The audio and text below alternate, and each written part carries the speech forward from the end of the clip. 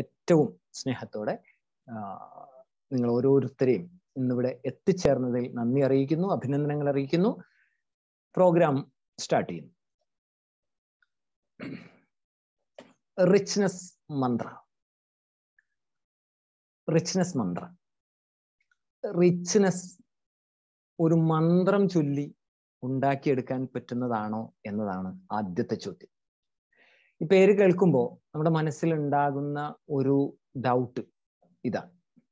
നമ്മൾ ഒട്ടനവധി പരസ്യങ്ങൾ കാണാറുണ്ട്, TV-യിൽ കാണാറുണ്ട് അല്ലെ? കുബേരമന്ത്രം എന്നുള്ള രീതിയിൽ കാണാറുണ്ട്. ചിലതരം ഏലസുകള്, മോതിരങ്ങള്, പെൻഡന്റുകള് ഒക്കെ TV മാർക്കറ്റിങ്ങിന്റെ ഭാഗമായിട്ട് ടെലിവിഷൻ പ്രോഗ്രാമുകളിൽ നമ്മൾ കാണാറുണ്ട്. അപ്പോൾ സ്വാഭാവികമായിട്ടും നമുക്കറിയാം അല്ലെ, ഒരു പണം തട്ടാനുള്ള ചില അടവുകളാണ് എന്നുള്ള രീതിയിൽ നമ്മൾ അതിനെ നോക്കി കാണാറുണ്ട്. ചില ആളുകൾ വിശ്വസിക്കാറുണ്ട്, വിശ്വസിക്കുന്ന ആളുകൾ അതിനെ വാങ്ങാറുമുണ്ട്. അതുകൊണ്ടാണല്ലോ അതൊക്കെ ഇപ്പോഴും നിലനിന്ന് പോകുന്നത് എന്നുള്ളതാണ്. പിന്നെ എനിവേ, അത്തരത്തിലുള്ള യാതൊരു അതീന്ദ്രിയമായിട്ടുള്ള ഒരു സംഗതിയും ഇവിടെ ഇല്ല. ആദ്യമായിട്ട് അത് പറയാണ്. ഇവിടെ നമ്മുടെ തന്നെ ശീലങ്ങളിൽ, സ്വഭാവങ്ങളിൽ, നമ്മുടെ രീതികളിൽ നമ്മൾ അനുവർത്തിച്ചു വന്നുകൊണ്ടിരിക്കുന്ന ചില പെരുമാറ്റ സംഹിതകളിൽ അടിമുടി മാറ്റം വരുത്തിക്കൊണ്ട് നമ്മൾ തന്നെ അവനവൻ തന്നെ നേടിയെടുക്കുന്ന ഒരു റിച്ച്നെസ്സിനെ കുറിച്ചാണ് ഈ മന്ത്രം. ആ മന്ത്രമാണിത്. ഇവിടെ വേറെ യാതൊരു തരത്തിലുള്ള മാജിക്കും ഒരു അലാവുദ്ദീന്റെ അത്ഭുത വിളക്കും ഞങ്ങളുടെ കയ്യിലില്ല. Clear?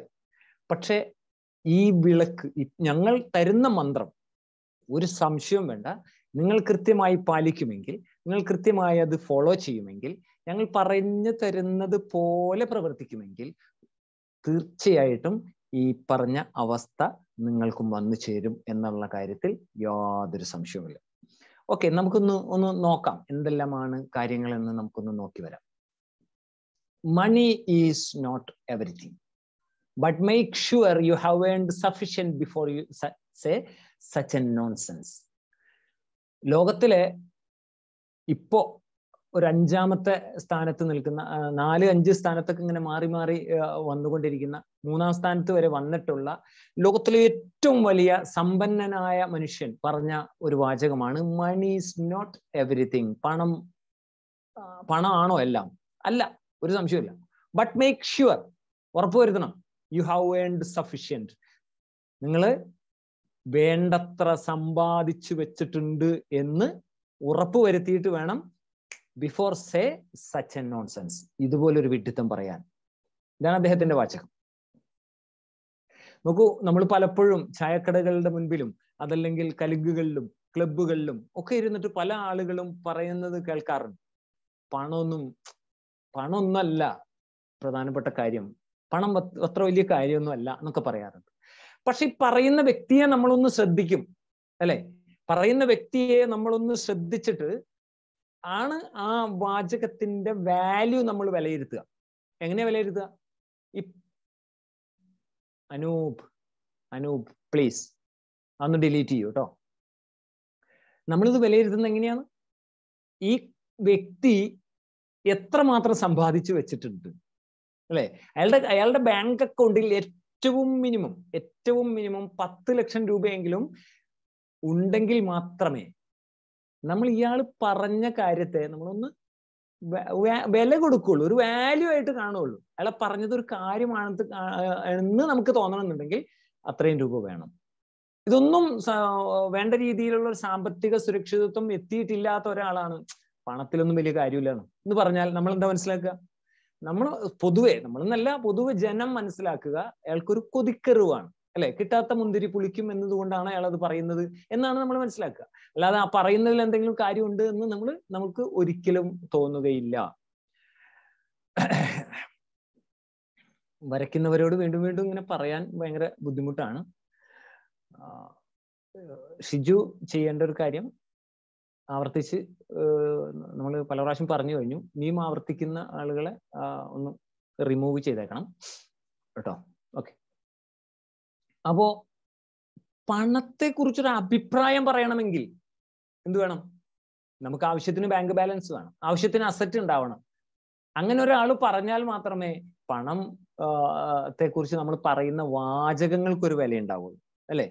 Money is not everything എന്നല്ല, മണി ഈസ് ഓൾമോസ്റ്റ് എവറിത്തിങ് എന്ന് വേണം പറയാൻ.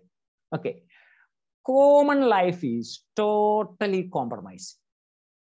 Common life is totally compromising. സാധാരണക്കാരന്റെ ജീവിതം, ഇടത്തരക്കാരന്റെ ജീവിതം എന്നൊക്കെ പറയുന്നത് ഒരു കോംപ്രമൈസിങ് ആണ്. യഥാർത്ഥത്തിൽ നമ്മൾ നമ്മുടെ ജീവിതത്തെ കുറിച്ച് ഇങ്ങനെ ഒന്ന് തിരിഞ്ഞു നോക്കുമ്പോൾ നമുക്ക് തന്നെ തോന്നാറില്ലേ, യഥാർത്ഥത്തിൽ ഒരു കോംപ്രമൈസിങ് അല്ലേ നമ്മുടെ ജീവിതം, അല്ലെ? കാരണം നമുക്ക് ലോകത്ത് ഒരുപാട് സ്ഥലങ്ങളുണ്ട്, നമുക്ക് കാണണമെന്ന് നമ്മൾ അങ്ങേയറ്റം ആഗ്രഹിക്കുന്ന ഒരുപാട് സ്ഥലങ്ങളുണ്ട്, ടൂറിസ്റ്റ് കേന്ദ്രങ്ങളുണ്ട്. ജീവിതത്തിൽ ഒരിക്കലെങ്കിലും കണ്ടിട്ടില്ലെങ്കിൽ അത് വലിയൊരു നഷ്ടമാണെന്ന് നമ്മൾ കരുതുന്ന അനേകം സ്ഥലങ്ങൾ ലോകത്തുണ്ട്. പക്ഷെ നമുക്ക് പോയി കാണാൻ പറ്റിയിട്ടുണ്ടോ? ഇല്ല. എന്താ കാരണം? നമ്മുടെ സാമ്പത്തികം അതിന് അനുവദിക്കുന്നില്ല, നമ്മുടെ സാഹചര്യങ്ങൾ അതിന് അനുവദിക്കുന്നില്ല. അപ്പൊ നമ്മൾ എന്ത് ചെയ്യുന്നു? നമ്മൾ നമ്മുടെ സാമ്പത്തികത്തിന്റെ ആ ഒരു പരിമിതിയിലേക്ക് നമ്മുടെ ആഗ്രഹങ്ങളെ കോംപ്രമൈസ് ചെയ്ത് ഒതുക്കുകയാണ് ചെയ്യുന്നത്. ലോകം വിട്ടേക്ക്, ഇന്ത്യ മഹാരാജ്യത്ത് പാസ്പോർട്ട് ഇല്ലാതെ നമുക്ക് പോകാൻ പറ്റുന്ന രീതിയിൽ ഒരു ട്രെയിൻ ടിക്കറ്റ് പോലും എടുത്തിട്ട് പോകാൻ പറ്റുന്ന എത്രയോ സ്ഥലങ്ങൾ ഇന്ത്യ മഹാരാജ്യത്തുണ്ട്. നമ്മൾ കണ്ടിട്ടുണ്ടോ? നമ്മൾ പോയിട്ടുണ്ടോ? ഇല്ലല്ലോ. എന്താ കാരണം? കോംപ്രമൈസ് ചെയ്യാം. കേരളം, നമ്മുടെ ഈ കൊച്ചു കേരളത്തിൽ നമ്മൾ കാണാത്ത എത്ര മനോഹരമായ കേന്ദ്രങ്ങളുണ്ട്, ടൂറിസ്റ്റ് കേന്ദ്രങ്ങളുണ്ട്, അല്ലെ? ഒരിക്കലെങ്കിലും കണ്ടിരിക്കേണ്ട, വിദേശികളായിട്ടുള്ള ആളുകൾ വന്ന് ആവേശത്തോടുകൂടി കണ്ട് താമസിച്ച് ഒക്കെ പോകുന്ന ഒരുപാട് സ്ഥലങ്ങൾ കേരളത്തിലുണ്ട്. അപ്പോ ഇത് എന്തുകൊണ്ടാണ് നമുക്ക് പറ്റാത്തത്? നമ്മളിവിടെ ഈ നാട്ടിൽ ജീവിക്കുന്ന ആളുകളല്ലേ.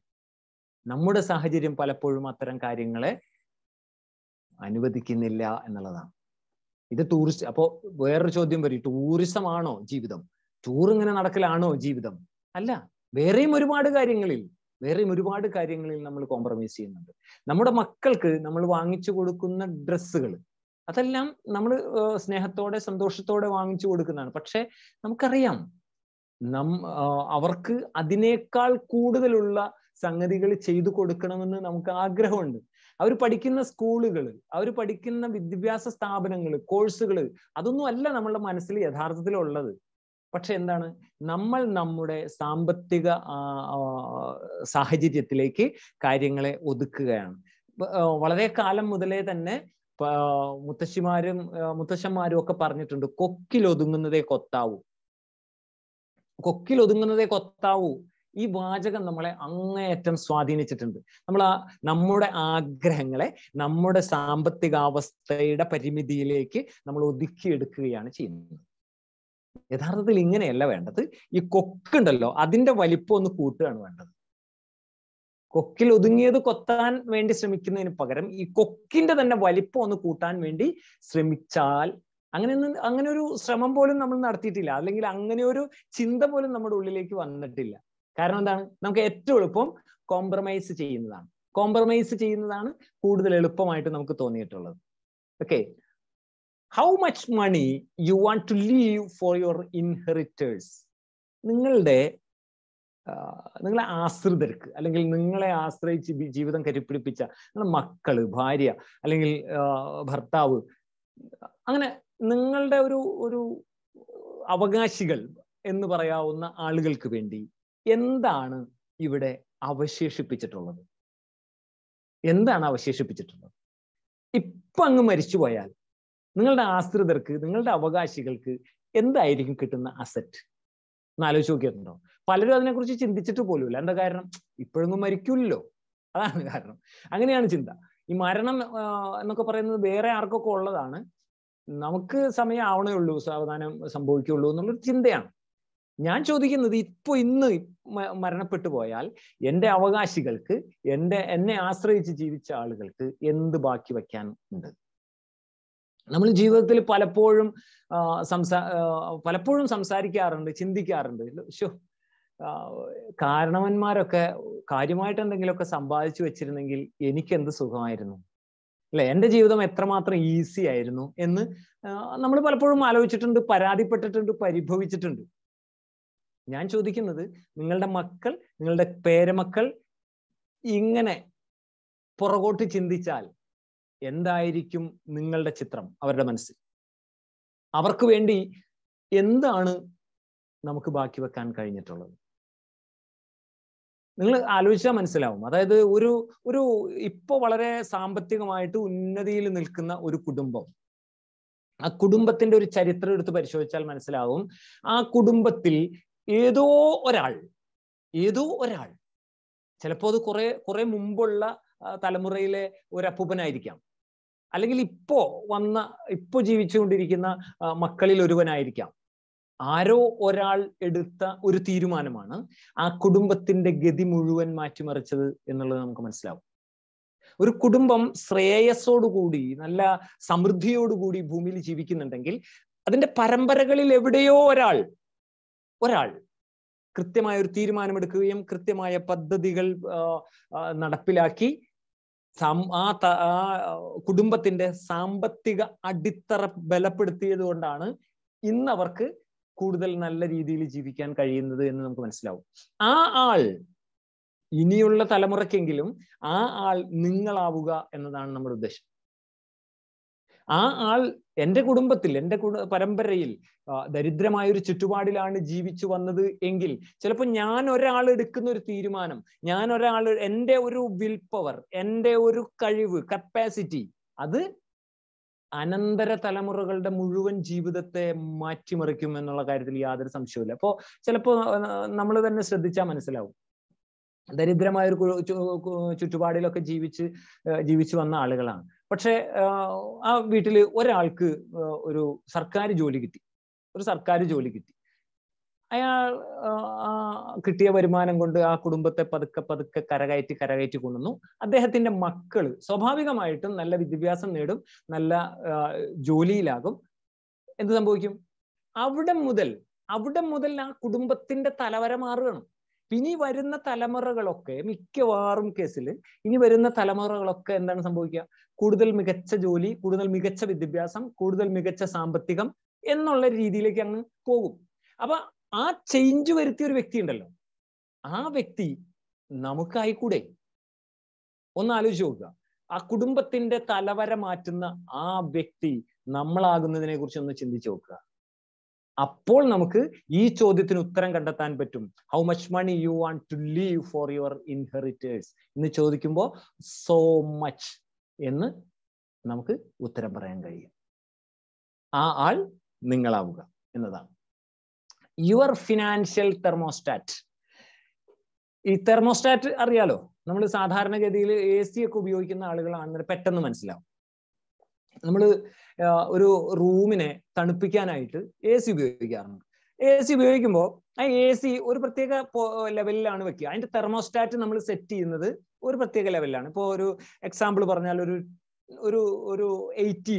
18 എന്ന് പറയുന്ന ഒരു ലെവലിലാണ് നമ്മൾ അതിന്റെ തെർമോസ്റ്റാറ്റ് സെറ്റ് ചെയ്തിട്ട് ഇരിക്കുന്നതെങ്കിൽ ആ റൂമിന്റെ ടെമ്പറേച്ചർ എന്ന് പറയുന്നത് 18 ഡിഗ്രി ആയിരിക്കും. അത് വളരെ കൂളായിട്ടുള്ള ഒരവസ്ഥയാണ്. സാധാരണഗതിയിൽ ഒരു 23 ഒക്കെയാണ് നമുക്ക് ഒരു സാധാരണ ചൂടുമില്ല തണുപ്പുമില്ല എന്നുള്ള ഒരു സമശീതോഷ്ണമായിട്ടുള്ള ഒരു അവസ്ഥ ഉണ്ടാവുന്നത് ഒരു 23 ഒക്കെയാണ്. പക്ഷെ ഒരു 18 ഒക്കെ വെച്ചാൽ എന്തായിരിക്കും അവസ്ഥ? 18 വെച്ചാൽ നല്ല കൂളായിരിക്കും അല്ലേ? ആ പുറത്ത് എത്രമാത്രം ചൂടുണ്ടായാലും, പുറത്ത് എത്രമാത്രം പിന്നെ പ്രവാസികളായിട്ടുള്ള സുഹൃത്തുക്കളൊക്കെ നമ്മുടെ കൂട്ടത്തിലുണ്ടാവും. അവർക്ക് അറിയാൻ പറ്റും അല്ലെ? പുറത്ത് ചിലപ്പോൾ കടുത്ത ചൂടായിരിക്കും. നമുക്ക് വെയിലിലേക്കൊന്നും നോക്കാൻ പോലും സാധിക്കാത്ത അത്ര, നമ്മുടെ കണ്ണ് ചിമ്മി പോകുന്ന രീതിയിലുള്ള വെയിലായിരിക്കും. ഒന്ന് പുറത്തെ വാതിലൊന്ന് തുറന്നങ്ങ് ഇറങ്ങിയാൽ പോലും നമ്മൾ വേർത്ത് കുളിക്കുന്ന അത്രയും വലിയ ചൂടായിരിക്കും. പക്ഷെ നമ്മുടെ റൂമിനകത്ത് 18 ഡിഗ്രിയും 20 ഡിഗ്രി ഒക്കെ ആയിരിക്കും എന്താണ് ടെമ്പറേച്ചർ. എന്താണ് ഇത് പുറത്ത് എന്ത് സംഭവിക്കുന്നു, സാഹചര്യങ്ങൾക്ക് എന്ത് മാറ്റം സംഭവിക്കുന്നു എന്നുള്ളതല്ല. നമ്മൾ അവിടെ നമ്മുടെ AC സെറ്റ് ചെയ്ത് വെച്ചിരിക്കുന്ന തെർമോസ്റ്റാറ്റ്, യെസ് ഷീജു, തെർമോസ്റ്റാറ്റിന്റെ ലെവൽ എത്രയാണോ അതായിരിക്കും നമ്മുടെ ലെവൽ. ഞാൻ ചോദിക്കുന്നത് നിങ്ങളുടെ ഫിനാൻഷ്യൽ തെർമോസ്റ്റാറ്റ് എന്താണ്? ഇതിന് വളരെ എളുപ്പത്തിൽ, നമുക്ക് ചോദ്യം കേൾക്കുമ്പോൾ പെട്ടെന്ന് അമ്പരക്കണ്ട, ഇത് വളരെ എളുപ്പത്തിൽ കണ്ടെത്താവുന്ന ഒരു ഉത്തരവുണ്ട്. നിങ്ങളുടെ ഫിനാൻഷ്യൽ തെർമോസ്റ്റാറ്റ് അറിയണമെങ്കിൽ ഒറ്റ കാര്യം ചെയ്താൽ മതി. ഇപ്പോൾ എടുത്തിട്ട് ആ മൊബൈൽ ഫോണിലുള്ള ആപ്പ് എടുക്കുക, ബാങ്കിന്റെ ആപ്പ് എടുക്കുക, നമ്മുടെ അക്കൗണ്ടിലെ ഇപ്പോഴത്തെ ബാലൻസ് എത്രയാണെന്ന് ചെക്ക് ചെയ്യും. അതാണ് നിങ്ങളുടെ തെർമോസ്റ്റാറ്റ്. ഇപ്പോഴത്തെ ബാലൻസ്.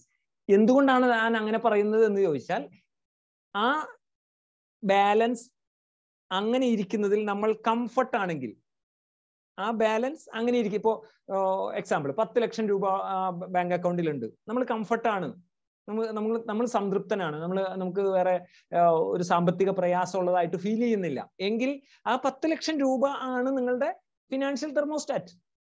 ഓക്കെ, നിങ്ങളുടെ ബാങ്ക് അക്കൗണ്ടിൽ 5000 രൂപയേ ഉള്ളൂ, അപ്പോഴും നിങ്ങൾ എന്താണ്, അപ്പോഴും നിങ്ങൾ ഹാപ്പിയാണ് എങ്കിൽ, അപ്പോഴും നിങ്ങൾ സംതൃപ്തനാണ് എങ്കിൽ അതൊരു തെറ്റാണെന്നല്ല കേട്ടോ ഞാൻ പറയുന്നത്. അങ്ങനെയാണെങ്കിൽ അതാണ് നിങ്ങളുടെ തെർമോസ്റ്റാറ്റ്.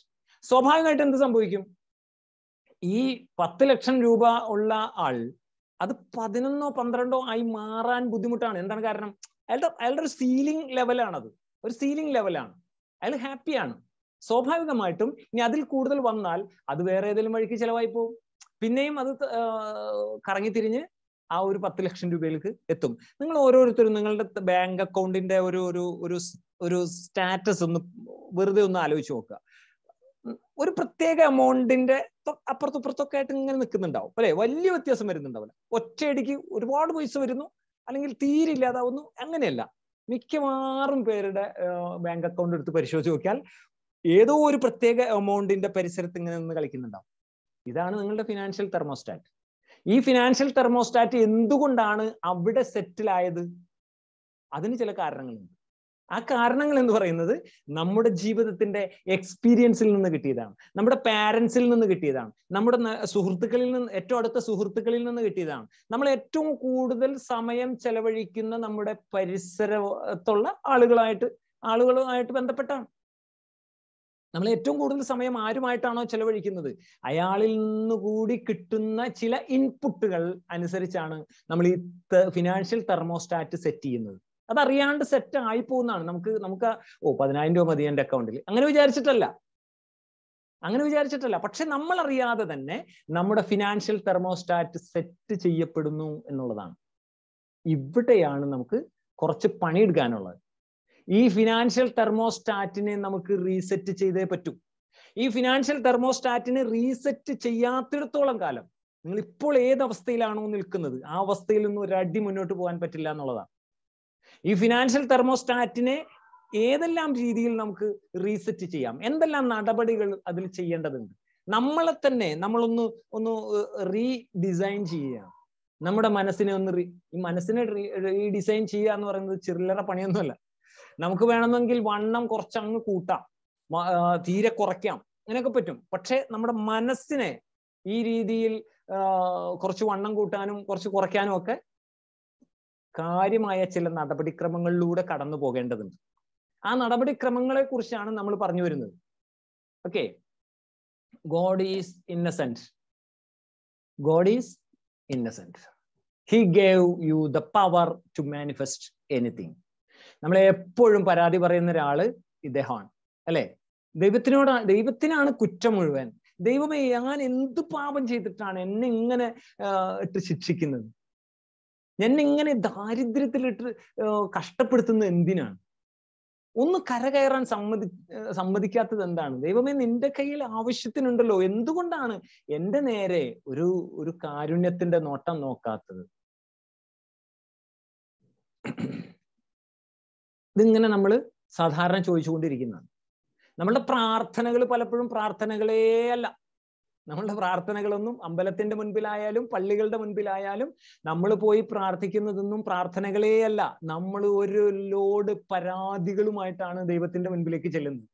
നമ്മൾ ആ പരാതിയുടെ ചാക്കുകെട്ടുകൾ ദൈവത്തിന്റെ മുൻപിൽ കൊണ്ടുവന്ന് സമർപ്പിച്ചിട്ടാണ് പറയുന്നത്, എനിക്കതില്ല, എനിക്കിതില്ല, എനിക്ക് അങ്ങനെ ചെയ്തില്ല, എന്നെങ്ങനെയാക്കിയില്ല, ഞാൻ എന്തെല്ലാം ആഗ്രഹിച്ചു, ഞാൻ എന്തെല്ലാം വഴിപാടുകൾ ചെയ്തു, ഞാൻ എത്ര പ്രാർത്ഥിച്ചു, ഇങ്ങനെ ദൈവത്തിനില്ലാത്ത കുറ്റമില്ല. പക്ഷെ മനസ്സിലാക്കിക്കൊള്ളുക, ഗോഡ് ഈസ് ഇന്നസെന്റ്. ദൈവം നിരപരാധിയാണ്. കാരണം എന്താണ്? He gave you the power to manifest anything. Okay, എല്ലാം നേടിയെടുക്കാനുള്ള പവർ തന്നിട്ടാണ് നമ്മൾ ഓരോരുത്തരെയും ഇങ്ങോട്ട് വിട്ടത്. നിങ്ങളൊരു കാര്യം ആലോചിച്ചാൽ മനസ്സിലാകും, ലോകത്തിലെ മൊത്തം സമ്പത്തിന്റെ 90% 10% ആളുകളുടെ കയ്യിലാണ്. ലോകത്തിലുള്ള മൊത്തം സമ്പത്തിന്റെ 90% 10% ആളുകളുടെ കയ്യിലാണ്. ബാക്കി വരുന്ന 10% സമ്പത്തിന് വേണ്ടിയാണ് ഈ 90% ആളുകളും അടികൂടുന്നത്, പരക്കം പായുന്നത്, അല്ലെ? ലോകത്തെ സമ്പത്തിനെ കുറിച്ച് പറയപ്പെടുന്നത്, ലോകത്തിൽ ഇന്നും നിലവിലുള്ള മൊത്തം സമ്പത്ത് ലോകത്തിലെ മുഴുവൻ മനുഷ്യർക്കുമായിട്ട് വീതിച്ചു കൊടുത്താൽ ഒരാൾക്ക് $70,000 ഉണ്ടാവും എന്നാണ് പറയുന്നത്. ഒരൊറ്റ സിംഗിൾ പേഴ്സണ് $70,000 ഉണ്ടാവുന്നതാണ്. അപ്പോൾ അങ്ങനെ നോക്കിയാൽ നമ്മളൊക്കെ എത്ര സമ്പന്നരാണ്, അല്ലേ? ഓരോരുത്തരും സമ്പന്നരാ. ദരിദ്രരായിട്ടുള്ള ആരും ഇല്ലല്ലോ. $70,000 കൈവശമുള്ള ഒരാൾ മോശക്കാരനല്ലല്ലോ, അല്ലേ? പക്ഷെ കിട്ടുന്നുണ്ടോ? സുഡാനിൽ നിന്നും ആഫ്രിക്കൻ രാജ്യങ്ങളിൽ നിന്നൊക്കെ നമ്മൾ കാണുന്ന ചിത്രങ്ങൾ എന്താണ്? ചില മഹാന്മാരായ ഫോട്ടോഗ്രാഫർമാര് എടുത്ത് നമ്മുടെ മുൻപിൽ കാണിച്ചു തന്ന ദയനീയമായ ചിത്രങ്ങളുണ്ട്. നമ്മുടെ ഹാർട്ട് നിന്നു പോകുന്ന രീതിയിലുള്ള ചിത്രങ്ങളുണ്ട്, അല്ലെ? ദാരിദ്ര്യത്തിന്റെ അങ്ങറ്റത്തെ ഒരു അവസ്ഥയിൽ, അല്ലെ? മഹാനായ ഒരു ഫോട്ടോഗ്രാഫർ എടുത്തു വെച്ച ആ ഒരു കുഞ്ഞിന്റെ ചിത്രം നമുക്ക് കാണാം. വിശപ്പ് കൊണ്ട് വേദനിക്കുന്ന ഒരു കുഞ്ഞിന്റെ ചിത്രം. തൊട്ടടുത്തൊരു കഴുകൻ ഇരിക്കുന്നുണ്ട്. ഈ കുട്ടി മരിച്ചിട്ട് വേണം ആ കഴുകന് അതിനെ കൊത്തി തിന്നാൻ. ഈ അവസ്ഥയിലുള്ള ചിത്രം ലോകത്ത് ഒരുപാട് പുരസ്കാരങ്ങൾ നേടിയതാണ്. ഈ $70,000 ഉടമസ്ഥനാണ് ആ കുട്ടിയും. മനസ്സിലായോ? പക്ഷേ എന്താണ് സംഭവിക്കുന്നത്? അതിൽ 10% ജനങ്ങളുടെ കയ്യിലാണ് 90%. ബാക്കി 90% പേര് ഈ 10% വേണ്ടി അടികൂടുമ്പോ നമ്മൾ ആലോചിക്കേണ്ടത്, എന്താണ് ഈ 90% ആളുകളിൽ നിന്ന് വ്യത്യസ്തമായിട്ട് ആ 10% ആളുകൾക്കുള്ള ക്വാളിറ്റി എന്താണ്? എന്താണ് അവരുടെ വ്യത്യാസം? എന്താണ്? എന്തുകൊണ്ടാണ് അങ്ങനെ സംഭവിക്കുന്നത്? ഒന്ന് ആലോചിച്ച് നോക്കണം. അത് നമ്മൾ ചിന്തിക്കേണ്ട കാര്യമാണ്. അവരറിഞ്ഞോ അറിയാതെയോ ജീവിതത്തിൽ വെച്ച് പുലർത്തുന്ന ചില പെരുമാറ്റ രീതികൾ, സ്വഭാവങ്ങൾ, ചില മനോഭാവങ്ങളാണ് അവരെ ആ രീതിയിലേക്ക് എത്തിച്ചത് എന്ന് മനസ്സിലാവും. ഓരോരുത്തരെ കുറിച്ച് നമ്മൾ പഠിച്ചാൽ, അവരുടെ ചരിത്രം പഠിച്ചാൽ നമുക്ക് മനസ്സിലാവുന്ന ഒരു കാര്യമാണ് the power of invisible. അദൃശ്യമായതിന്റെ Shakti. ഇൻവിസിബിൾസ് are making visibles. നമ്മൾ ഇന്ന് കാണുന്നതെല്ലാം ഒരു കാലത്ത് അദൃശ്യമായിരുന്നു. ആരോ ഒരാൾ അവരുടെ മനസ്സിൽ സങ്കല്പിച്ചതാണ് ഇന്ന് പലതും നമ്മൾ കണ്ടുകൊണ്ടിരിക്കുന്നത്. നമ്മൾ മനുഷ്യനെ കുറിച്ച് പറയാറുണ്ട്, മനുഷ്യൻ എന്ന് പറയുന്നത് കോ ക്രിയേറ്റർ ആണെന്നാണ് പറയാ. God is A creator and man is A co creator. എന്താണ്? ദൈവം യെസ്, പുലിറ്റ്സർ പ്രൈസ് നേടിയ, യെസ്, ഞാൻ അദ്ദേഹത്തിന്റെ പേര് എന്റെ നാവിന്റെ തുമ്പിലുണ്ട്. ചില സമയത്ത് ഇന്നിങ്ങനെ സംസാരിച്ചുകൊണ്ടിരിക്കും അങ്ങ് വരില്ല. അതാണ്. ഓക്കെ, എന്താണ് ഈ ലോകത്തെ മൊത്തം നമ്മളൊന്ന് പരിശോധിക്കുമ്പോൾ മനസ്സിലാവുന്നത്? കാടും മേടും കാട്ടാറും വനങ്ങളും അതുപോലെ എന്താണ് പിന്നെ പുഴയും കടലും മലയും കുന്നും ഒക്കെ നമുക്ക് വേണ്ടി നിർമ്മിച്ചത് ആരാണ്? ഒരുക്കി വെച്ചത് ദൈവമാണ്. ദൈവവിശ്വാസികളെ കുറിച്ചാണ് ഞാൻ സംസാരിക്കുന്നത് കേട്ടോ. മോസ്റ്റ് ഓഫ് ദ പീപ്പിൾ എല്ലാവരും വിശ്വാസികളാണെന്നുള്ള വിചാരത്തോടു കൂടിയാണ്. ദൈവ നിഷേധികളോ ദൈവവിശ്വാസികളല്ലാത്തവരോ ഉണ്ടെങ്കിൽ അവരുടെ വിശ്വാസങ്ങളെയും മാനിക്കുന്നു. എനിവേ, ദൈവം ഇതെല്ലാം സൃഷ്ടിച്ചു. മനുഷ്യനാണ് പക്ഷേ ഇന്ന് കാണുന്ന രീതിയിലുള്ള കെട്ടിടങ്ങളും പാലങ്ങളും ഡാമുകളും ഒക്കെ നിർമ്മിച്ചത് ആരാണ്? മനുഷ്യനാണ്. അതുകൊണ്ടാണ് മനുഷ്യനെ കോ ക്രിയേറ്റർ എന്ന് പറയുന്നത്. അപ്പൊ ഈ കോ ക്രിയേറ്റർ എങ്ങനെയാണ് ഈ ഒരു പാലം ഉണ്ടാകുന്നത്? എങ്ങനെയാണ് അവിടെ അങ്ങനെ ഒരു പാലം ഉണ്ടാകണം എന്ന് ഒരു മനുഷ്യൻ ചിന്തിക്കുന്നിടത്തു നിന്നാണ് ആ സംഗതി തുടങ്ങുന്നത്, അല്ലെ? ബ്രൂക്ലിൻ ബ്രിഡ്ജിനെ കുറിച്ച് നിങ്ങൾ കേട്ടിട്ടില്ലേ? ബ്രൂക്ലിൻ ബ്രിഡ്ജിന്റെ പ്രത്യേകത എന്താണ്? ബ്രൂക്ലിൻ ബ്രിഡ്ജ് ലോകത്ത് ആദ്യമായിട്ടാണ് അങ്ങനെ ഒരു ബ്രിഡ്ജ് ഉണ്ടാവുന്നത്. അതായത് നടുക്ക് തൂണുകളില്ലാതെ ഉള്ള ഒരു പ്രത്യേക തരം നമ്മുടെ ഇന്ത്യയിൽ കൽക്കത്തയിലെ ഹൗറ ബ്രിഡ്ജ് അത് അതേ മാതൃകയിൽ ഉണ്ടാക്കിയതാണ്. ബ്രൂക്ലിൻ ബ്രിഡ്ജിന്റെ അതേ മാതൃകയിൽ ഉണ്ടാക്കിയതാണ്. ഒരു മനുഷ്യന്റെ വിൽ പവറാണ്, ഒരു മനുഷ്യന്റെ വിൽ പവറാണ്. അദ്ദേഹത്തിന്റെ മകന്റെയും അദ്ദേഹത്തിന്റെ ആ മകന്റെ ഭാര്യയുടെയും അടങ്ങാത്ത അഭിനിവേശമാണ് ആ പാലം ലോകത്തിന് സമ്മാനിച്ചത്. മനുഷ്യനാണ് കോ ക്രിയേറ്റർ എന്ന് പറയുന്നത്. അപ്പൊ ഈ മനുഷ്യന്റെ ഉള്ളിൽ ചില നമുക്ക് കാണാൻ സാധിക്കാത്ത ചില സംഗതികൾ ഉണ്ടാകുന്നതിലൂടെയാണ് ഈ ലോകത്ത് വേറെ ചില സംഗതികൾ നമുക്ക് കാണാൻ പറ്റുന്ന സംഗതികൾ ഉണ്ടാകുന്നത്. ഇൻവിസിബിൾസ് ആർ മേക്കിംഗ് വിസിബിൾസ്. ചില ചിന്തകളാണ് ഇന്ന് നാം കാണുന്നതിലേക്ക് എത്തിക്കുന്നത്. എന്റെ ചോദ്യം, ഇന്ന് നിങ്ങൾ ഭാവിയിൽ ആകാൻ പോകുന്ന ചിലത് നിങ്ങൾക്ക് കാണാൻ സാധിച്ചില്ലെങ്കിൽ ഇൻവിസിബിൾ ആയിട്ട് ഉള്ള ആ സംഗതികളാണ് പിന്നീട് വിസിബിൾ ആയി മാറുന്നത് എന്ന് ഓർമ്മിക്കണം. Is it possible to get rich? ധനികനാകുക, അല്ലെങ്കിൽ സാമ്പത്തികമായിട്ടൊരു സമൃദ്ധി നേടുക, സാമ്പത്തികമായിട്ടൊരു സുരക്ഷിതത്വം അനുഭവിക്കുക. ധനികനാകുക എന്ന് പറയുന്ന ചോദ്യം അത്ര ക്ലിയർ അല്ല. എന്തുകൊണ്ടാണെന്ന് വെച്ചാൽ ഓരോരുത്തർക്കും ഓരോ കൺസെപ്റ്റ് ആയിരിക്കും. പക്ഷെ സാമ്പത്തികത്തിൻ്റെതായ ഒരു ബുദ്ധിമുട്ടില്ലാത്ത ഒരവസ്ഥ നമുക്ക് നേടിയെടുക്കാൻ കഴിയുമോ? യഥാർത്ഥത്തിൽ നേടിയെടുക്കാൻ കഴിയുമോ? നമുക്ക് നോക്കാം. എങ്ങനെയാണ് മനുഷ്യര് നല്ല രീതിയിലുള്ള ഒരു സാമ്പത്തികാവസ്ഥയിലേക്ക് എത്തുന്നത്? ഞാൻ ഒരിക്കൽ കൂടി ഈ ഷെയർ ഒന്ന് കട്ട് ചെയ്യാണ്. കലാകാരന്മാരെ കണ്ട് തോറ്റു.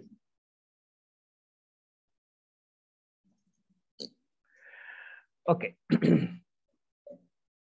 നമ്മൾ വിചാരിക്കുന്നത് നല്ല വിദ്യാഭ്യാസം, ഉയർന്ന വിദ്യാഭ്യാസം ഉണ്ടെങ്കിൽ നമുക്ക് സാമ്പത്തികം നേടാം, വലിയ സാമ്പത്തികം നേടാം. ഉയർന്ന വിദ്യാഭ്യാസം ഉണ്ടെങ്കിൽ സ്വാഭാവികമായിട്ടും നല്ല ഉയർന്ന ശമ്പളമുള്ള ജോലി കിട്ടും. ഉയർന്ന ശമ്പളം ഉണ്ടാകുമ്പോൾ സ്വാഭാവികമായിട്ടും നമ്മൾ ധനികരാകും, സാമ്പത്തികമായിട്ട് രക്ഷപ്പെടും. ഇങ്ങനെയാണ്.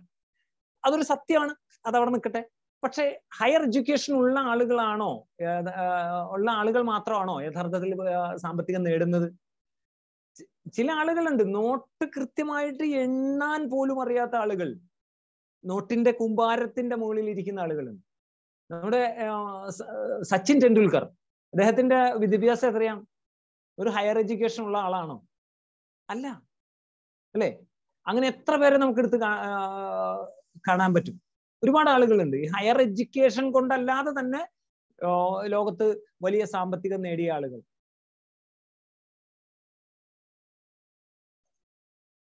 റിച്ച് ഫാമിലിയിലാണെന്നുണ്ടെങ്കിൽ രക്ഷപ്പെട്ടു. കാരണവന്മാര് വലിയ രീതിയിൽ പണം സമ്പാദിച്ചു വെച്ചിട്ടുണ്ട് എങ്കിൽ നമ്മൾ രക്ഷപ്പെടും എങ്ങനെ വിചാരിക്കുന്ന ആളുകൾ അങ്ങനെയാണോ?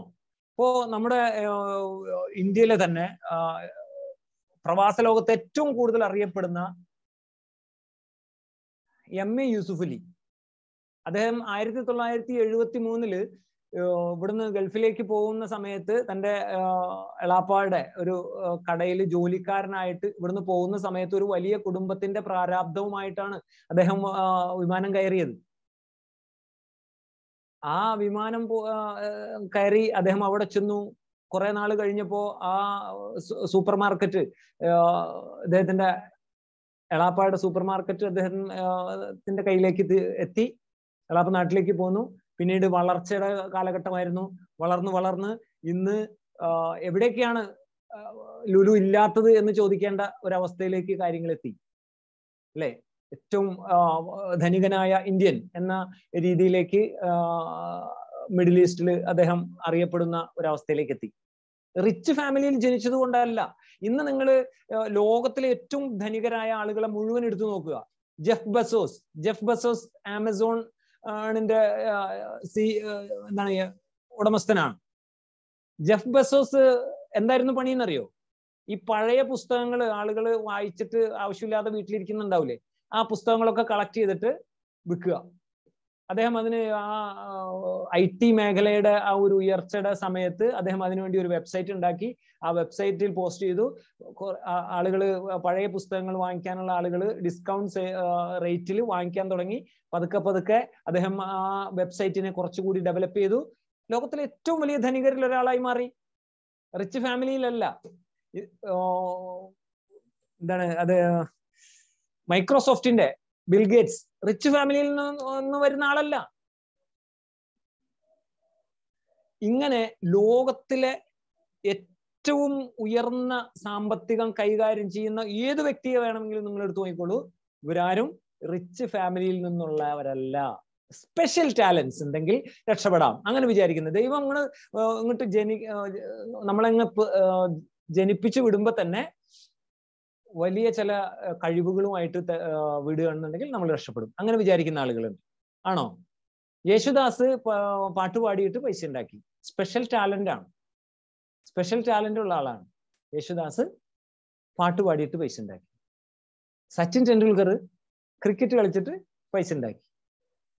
എനിക്ക് അറിയാവുന്ന ഒരാളുണ്ട്, ഇയാള് എലിയെ പിടിച്ചിട്ടാണ് പൈസ ഉണ്ടാക്കിയത്. എലിയെ പിടിക്കുക എന്ന് പറഞ്ഞാൽ നൂറുകണക്കിന് വരുന്ന എലിപ്പെട്ടികളുമായിട്ട് കൊണ്ടുപോയി ചന്തയിൽ വെക്കും, എലിയെ പിടിക്കും. എല്ലാ ദിവസവും പിടിക്കുന്ന ഓരോ എലിക്കും ഇത്ര രൂപ എന്നുണ്ട്. ആ എലിയെ മൊത്തം കൊണ്ടുവന്നിട്ട് കോളേജുകൾക്ക്, നൂറുകണക്കിന് എലികളെ കോളേജുകൾക്ക് പിന്നെ സക്ഷൻ ചെയ്യാനായിട്ട് കൊടുക്കും. അവിടുന്ന് കിട്ടും വലിയൊരു പൈസ. ഇതിലൂടെ രക്ഷപ്പെട്ട ആളുകളുണ്ട്, സ്ക്രാപ്പിലൂടെ രക്ഷപ്പെട്ട ആളുകളുണ്ട്. ഇങ്ങനെ സ്പെഷ്യൽ ടാലന്റുകൾ ഒന്നുമില്ലെങ്കിലും, റിച്ച് ഫാമിലിയിൽ ജനിച്ചില്ലെങ്കിലും, ഹയർ എഡ്യൂക്കേഷൻ ഇല്ലെങ്കിലും ഈ ലോകത്ത് വലിയ രീതിയിൽ സാമ്പത്തികം കരസ്ഥമാക്കിയ ഒട്ടനവധി ആളുകളുണ്ട്. അതുകൊണ്ട് തന്നെ ഇതൊന്നുമില്ലാത്ത എനിക്കും ഇതൊന്നുമില്ലാത്ത നിങ്ങൾക്കും ഇതെല്ലാം സാധ്യമാണ് എന്നാണ് പറഞ്ഞു വന്നതിന്റെ കാര്യം. All things are happening twice. ഈ ലോകത്ത് എന്ത് സംഗതി നടക്കുന്നുണ്ടെങ്കിലും 2 പ്രാവശ്യം സംഭവിക്കുന്നുണ്ട്. 2 പ്രാവശ്യം സംഭവിക്കുന്നുണ്ട്. എന്താണ് 2 പ്രാവശ്യം എന്ന് പറയുന്നത്? ഒന്ന് അയാളുടെ മനസ്സിലാണ്, അല്ലെ? ഇന്നിപ്പോ നമ്മൾ ചിത്രത്തിൽ കാണുന്ന ഈ ബുർജ് ഖലീഫ എന്ന് പറയുന്ന ബിൽഡിംഗ് കുറെ വർഷങ്ങൾക്ക് മുമ്പ് ഈ ലോകത്ത് ഉണ്ടായിരുന്നില്ല. നമ്മൾ കണ്ടിട്ടില്ല, അല്ലെ? അപ്പൊ അതെവിടെയായിരുന്നു? ഒരു സമയത്ത് ഒരു ഭരണാധികാരിയുടെ മനസ്സിൽ ലോകത്തിലെ ഏറ്റവും ഉയരം കൂടിയ ബിൽഡിംഗ് എന്റെ രാജ്യത്തുണ്ടാകണം എന്ന ചിന്ത വന്നിടത്ത് നിന്നാണ് ഈ സാധനം തുടങ്ങുന്നത്. അദ്ദേഹം അതൊരു ആർക്കിടെക്റ്റുകളുടെ ഒരു ടീമിനോട് സംസാരിച്ചു. ലോകത്തെ വളരെ പ്രഗത്ഭരായ ആർക്കിടെക്റ്റുകളെ വിളിച്ചിട്ട് അവരോട് സംസാരിക്കുന്നു. ആ ആർക്കിടെക്റ്റുകളുടെ മനസ്സിൽ ആദ്യമായി ഒരു ബുർജ് ഖലീഫയുടെ ഫിനിഷ്ഡ് രൂപം സൃഷ്ടിക്കപ്പെട്ടു. അവിടെ നിന്നാണ് പിന്നീട് 3ാമത്തെ ഘട്ടമായിട്ട് ബുർജ് ഖലീഫ സാധ്യമാകുന്നത്, അല്ലെ? ബുർജ് ഖലീഫ ആയതിനു ശേഷമാണ് നമുക്ക് അത് കാണാൻ സാധിച്ചത്, അനുഭവിക്കാൻ സാധിച്ചത്. പറഞ്ഞു വന്ന കാര്യം, ഈ ബുർജ് ഖലീഫ നമ്മൾ കാണുന്നതിന് എത്രയോ മുമ്പ് ഉണ്ടായി എന്നുള്ളതാണ്. നമുക്ക് നാളെ നല്ലൊരു ഭാവി ഉണ്ടാകണമെങ്കിൽ, നമുക്ക് നാളെ സാമ്പത്തികമായിട്ട് സുരക്ഷിതത്വം ഉള്ള, പണം ഇല്ല എന്നുള്ളതിന്റെ കാരണവശാൽ ഒരു മോഹം മാറ്റിവെക്കേണ്ടതില്ലാത്ത ഒരവസ്ഥ സംജാതമാകണമെങ്കിൽ എന്ത് വേണം? അങ്ങനെ ഒരവസ്ഥ ആദ്യം നമ്മുടെ മനസ്സിലുണ്ടാവണം. പെട്ടെന്നൊരു ദിവസം ബുർജ് ഖലീഫ ഉണ്ടാവില്ലല്ലോ. അതുപോലെ തന്നെയാണ് ഇത്തരം സ്വപ്നങ്ങൾ കാണാനുള്ളൊരു ധൈര്യം ആദ്യം നമ്മുടെ മനസ്സിൽ ഉണ്ടായാൽ മാത്രമാണ് മറ്റൊരു സമയത്ത് ഏതാനും വർഷങ്ങൾക്ക് ശേഷം അല്ലെങ്കിൽ കുറേയേറെ വർഷങ്ങൾക്ക് ശേഷം ഇത് യാഥാർത്ഥ്യമാകുന്നത്. അപ്പൊ ഈ all things are happening twice എന്നുള്ള ആശയം നമ്മൾ അടിവരയിട്ട് മനസ്സിലാക്കുക. നമ്മുടെ മനസ്സിൽ ആഗ്രഹിക്കാത്ത, സ്വപ്നം കാണാത്ത ഒരു കാര്യവും നമ്മുടെ ജീവിതത്തിൽ സംഭവിക്കാൻ പോകുന്നില്ല. Thought is A sense. ഈ ചിന്ത എന്ന് പറഞ്ഞ സാധനം ഉണ്ടല്ലോ, ഇതൊരു സെൻസാണ്. ഒരു ദിവസം ഒരു മനുഷ്യന്റെ മനസ്സിലൂടെ 60,000-നും 80,000-നും ഇടയിലുള്ള ചിന്തകൾ കടന്നു പോകുന്നുണ്ട്. 60,000-നും 80,000-നും ഇടയിലുള്ള ചിന്തകൾ കടന്നു പോകുന്നുണ്ട്. അതിൽ ഓരോ ചിന്തയും ഒരു ചെറിയ പവർ ഉൽപ്പാദിപ്പിക്കുന്നുണ്ട്. ഒരു പവർ എന്ന് പറയുന്നത് ഒരു ഇലക്ട്രിക് പവർ, കറണ്ട് ഉൽപ്പാദിപ്പിക്കുന്നുണ്ട്. വളരെ മൈന്യൂട്ട് ആയിട്ടുള്ള ഒരു കറണ്ട് ഉൽപ്പാദിപ്പിക്കുന്നുണ്ട്. നമ്മൾ ഈ 60,000-നും 80,000-നും ഇടയിലുള്ള ചിന്തകൾ നമ്മുടെ മനസ്സിലൂടെ കടന്നു പോകുമ്പോൾ ഇത് ഓരോന്നാണ്. 60,000 ചിന്ത ഉണ്ടെങ്കിൽ 60,000 കാര്യങ്ങളെ കുറിച്ചാണ് നമ്മൾ ചിന്തിക്കുന്നത്. അതേസമയം ധനികരായ ആളുകളെ നിങ്ങളൊന്ന് ശ്രദ്ധിച്ചു നോക്കുക. ഇപ്പോ എക്സാമ്പിൾ MA യൂസുഫ് അലി എടുത്തു നോക്കിയോളൂ, അതല്ലെങ്കിൽ വിഗാർഡിന്റെ കൊച്ചസ് ഓഫ് ചിറ്റലപ്പള്ളി സാറിനെ എടുത്തു നോക്കിക്കോളൂ. ഇവരുടെ ഈ 60,000 ചിന്തകളിൽ മാക്സിമം ചിന്തകളും അവർ സമ്പത്ത് സൃഷ്ടിക്കുന്നതുമായിട്ട് ബന്ധപ്പെട്ട കാര്യങ്ങളായിരിക്കും ചിന്തിക്കുന്നത്. അതുകൊണ്ടാണ് ആ എനർജിക്ക് പവർ കൂടുന്നത്. നമ്മൾ 60,000 ചിന്തകൾ ചെറിയ ചെറിയ എനർജികൾ ഉണ്ടാക്കുമ്പോൾ അവർ ഒരു ചിന്ത തന്നെ 60,000 പ്രാവശ്യം ചിന്തിക്കുമ്പോൾ അതിന്റെ പവർ കൂടുകയും സ്വാഭാവികമായിട്ടും ഈ പവർ എന്ന് പറയുന്ന സാധനത്തിന്, എനർജി എന്ന് പറയുന്ന സാധനത്തിന് ഒരു പ്രത്യേകതയുണ്ട്. ഫിസിക്സ് പഠിച്ചവർക്കറിയാം, ഇത് നമുക്ക് പുതുതായിട്ട് സൃഷ്ടിക്കാനും കഴിയില്ല, സൃഷ്ടിക്കപ്പെട്ടാൽ നശിപ്പിക്കാനും കഴിയില്ല എന്നതാണ്. ഒരു ട്രാൻസ്ഫോർമേഷൻ മാത്രമാണ് സാധ്യമാകുക. അതുകൊണ്ട് തന്നെ ഈ ട്രാൻസ്ഫോർമേഷൻ നശിപ്പിക്കപ്പെടാത്ത ഒരവസ്ഥയിൽ നിലനിൽക്കുന്നത് കൊണ്ട് തന്നെ എപ്പോഴെങ്കിലും ഇത് യാഥാർത്ഥ്യമായി മാറിയേ പറ്റൂ. അത്രയും പവർഫുൾ ആണ് അവരുടെ ചിന്തകൾ എന്നതാണ്. നമ്മള് സ്വപ്ന സുരേഷ് നാളെ നടത്താൻ പോകുന്ന വെളിപ്പെടുത്തലിനെ കുറിച്ച് ഒരു ദിവസം പല പ്രാവശ്യം ചിന്തിക്കുന്നു. KT ജലീൽ രാജിവെക്കുമോ, KT ജലീൽ നിയമ നടപടികളെ നേരിടേണ്ടി വരുമോ ഇല്ലയോ എന്ന് നമ്മൾ ഒരുപാട് പ്രാവശ്യം ചിന്തിക്കുന്നു. ഗുലാം നബി ആസാദ് എന്റെ രാജിയെ കുറിച്ച് നമ്മൾ ആലോചിക്കുന്നു. ഇങ്ങനെ നിരവധി പ്രശ്നങ്ങളെ കുറിച്ച് നമുക്ക് യാതൊരു കാര്യവുമില്ലാത്ത, അല്ലെങ്കിൽ നമ്മൾ ഇടപെട്ടിട്ടോ ചിന്തിച്ചിട്ടോ ഒന്നും യാതൊരു വിശേഷവും വ്യത്യാസവും ഇല്ലാത്ത കാര്യങ്ങളെ കുറിച്ച് ഒരു ദിവസം ഒരുപാട് പ്രാവശ്യം ചിന്തിക്കുമ്പോൾ ആ ചിന്തകളെ മുഴുവൻ കോൺസെൻട്രേറ്റ് ചെയ്തിട്ട് നമ്മുടെ തന്നെ സാമ്പത്തിക സുരക്ഷിതത്വത്തിനെ കുറിച്ച് ആയാലോ, അപ്പോ അതിന്റെ എനർജി ആയിരിക്കും കൂടുക. ഓക്കെ, ഇനി നിങ്ങളുടെ മണി ബിലീഫ്സ് ഏറ്റവും വലിയ തടസ്സം, ഒരു ധനികനാവുക അല്ലെങ്കിൽ സാമ്പത്തികമായിട്ടുള്ള ഒരു സുരക്ഷിതത്വത്തിലേക്ക് എത്താൻ നമുക്കുള്ള ഏറ്റവും വലിയ തടസ്സം എന്ന് പറയുന്നത് മണി ബിലീഫ്സ് ആണ്. പണത്തെക്കുറിച്ചുള്ള നിങ്ങളുടെ ചിന്തയാണ്, നിങ്ങളുടെ വിചാരങ്ങളാണ് ഇതിൽ ഏറ്റവും പ്രധാന വില്ലൻ. ഞാനൊരു കാര്യം ചോദിച്ചോട്ടെ, നിങ്ങൾ മൈക്കൊന്നും ഓൺ ചെയ്യണ്ട, ചാറ്റ് ചെയ്യുക, ടെക്സ്റ്റ് ആയിട്ട് ചാറ്റ് ചെയ്യുക. പണം നല്ലതാണോ ചീത്തയാണോ? നേർക്ക് നേരെ ആണ് ചോദ്യം. പെട്ടെന്ന് പറയും. എന്നെ ഈ ഇത്രയും ആളുകളിൽ നിന്ന് എത്ര പേര് ശരിക്കും ശ്രദ്ധിക്കുന്നുണ്ടെന്ന് കൂടി അറിയാൻ വേണ്ടിയിട്ടാണ്. പണം നല്ലതാണോ ചീത്തയാണോ? ഹാഷിം പറയുന്നു നല്ലതാണ്, അരുൺ പറയുന്നു നല്ലതാണ്, സായിറാവ് നല്ലതാണെന്ന് പറയുന്നു, ശ്രീജിത്ത് നല്ലതാണെന്ന് പറയുന്നു, ചീത്തയാണെന്ന് അരുൺ കൈപ്പങ്ങൽ എന്ന് പറയുന്നു, മണി ഈസ് ഗുഡ്, നല്ലത്, സുനിഷ നല്ലതാണ്, ഡിപ്പെൻസ്, റിധ ഡിപ്പെൻസ് എന്ന് പറയുന്നു, നല്ലതാണെന്ന് പറയുന്നു, സുധീർ നല്ലതാണെന്ന് പറയുന്നു, കുറെ പേര് നല്ലതാണെന്ന് ഇങ്ങനെ പറഞ്ഞുകൊണ്ടിരിക്കുന്നുണ്ട് അല്ലെ. ബാഡ് ഓപ്ഷൻ, റിച്ച്നെസ് ബാഡ്, പണം പോരാ, മോശമായ സംഗതിയാണ് എന്നാണ് അദ്ദേഹത്തിന്റെ അഭിപ്രായം. ഷമീം ഗ്രേറ്റ്, റഷീദ് വയൽ ഗുഡ്, വെരി നീഡഡ്, നല്ലത്, വളരെ അത്യാവശ്യമുള്ള സാധനമാണ് അല്ലെ, സൂപ്പർ. അങ്ങനെ sometimes good sometimes bad. Aslam കൊച്ചു, ഡിപ്പെൻസ്, ആവശ്യത്തിനാണെങ്കിൽ നല്ലതാണ്. ദീപു, അബ്ദുറഹ്മാൻ ഗുഡ്. ഓക്കെ, എന്തായിരുന്നാലും 3 യൂസ് ചെയ്യുന്ന രീതി പോലെ ഇരിക്കും. Sujith very good, very good. Prajeesh good. ഓരോരുത്തരും വ്യത്യസ്തമായ അഭിപ്രായക്കാരാണ്. കൂടുതൽ പേരും നല്ലതാണെന്ന് പറഞ്ഞു. സൈദലവി ഉപയോഗം പോലെ ഇരിക്കും. കൂടുതൽ പേരും നല്ലതെന്നാണ് പറഞ്ഞത്. കുറച്ചു പേര് അത് ഡിപ്പെൻസ് എന്നുള്ള അഭിപ്രായക്കാരാണ്. നല്ലതുമാണ് ചീത്തയാണ് എന്നുള്ള അഭിപ്രായക്കാരുണ്ട്. ഉപയോഗിക്കുന്ന രീതി പോലെ ഇരിക്കും എന്ന് പറയുന്നവരുണ്ട്. മണി ഈസ് പവർ എന്ന് പറയുന്നവരുണ്ട്. മണി ഒട്ടും നല്ലതല്ല എന്ന് പറഞ്ഞ ആളുകളും ഈ കൂട്ടത്തിലുണ്ട്. ഓക്കെ, ആവശ്യം പോലെ ഇരിക്കുന്നു. നിഖിൽ, യഥാർത്ഥ ഈ മണിയെ കുറിച്ച്, പണത്തെ കുറിച്ച് മാത്രമല്ല, നമുക്ക് നമ്മുടെ ജീവിതത്തിൽ മൂല്യങ്ങൾ എവിടെ നിന്നാണ് കിട്ടിയത്? പണമില്ലാത്തവൻ പിണം. മൂല്യങ്ങൾ എവിടെ നിന്നാണ് കിട്ടുന്നത്? മൂല്യങ്ങൾ മിക്കവാറും നമ്മുടെ ഒരു പാരമ്പര്യം, അത് മിക്കവാറും മത വിശ്വാസങ്ങളിൽ അടിസ്ഥാനപ്പെട്ടതാണ്. വിനീത് കിട്ടുമ്പോൾ നല്ലതാണ്, പോകുമ്പോൾ മോശമാണെന്ന് പറയുന്നു. എനിവേ, ഓക്കെ, അഭിപ്രായങ്ങൾ ക്ലിയർ ആണ്. അപ്പോ ഒന്ന് ആലോചിച്ച് നോക്കുക, ഈ പണത്തെക്കുറിച്ചുള്ള വിശ്വാസം നമുക്ക് എങ്ങനെയാണ് വന്നത്? ഇത് വരുന്നതിന്റെ പിന്നിൽ കുറേ കാര്യങ്ങളുണ്ട്. ഇതിനെ സ്വാധീനിക്കുന്ന കുറേ കാര്യങ്ങളുണ്ട്. ഈ കാര്യങ്ങളെ കുറിച്ച് നമ്മളൊന്ന് പഠിച്ചാൽ നമുക്ക് മനസ്സിലാവും. നമ്മൾ ചെറുപ്പം മുതലേ കേട്ടിരിക്കുന്ന എന്താണ്? നേരത്തെ പറഞ്ഞ കൊക്കിലൊതുങ്ങുന്നതേ കൊത്താവൂ ഒരു അഭിപ്രായം കേട്ടു. മറ്റൊരു അഭിപ്രായം, ഈ മരത്തുനിന്ന് കുലുക്കിയെടുക്കുന്നതൊന്നുമല്ല പണം അല്ലെ, അങ്ങനെ പറയുന്നവരുണ്ട്. ചിലര് എന്താണ്, പണം പോയിട്ട് പവർ വരട്ടെ എന്ന് പറയുന്ന ആളുകളുണ്ട്.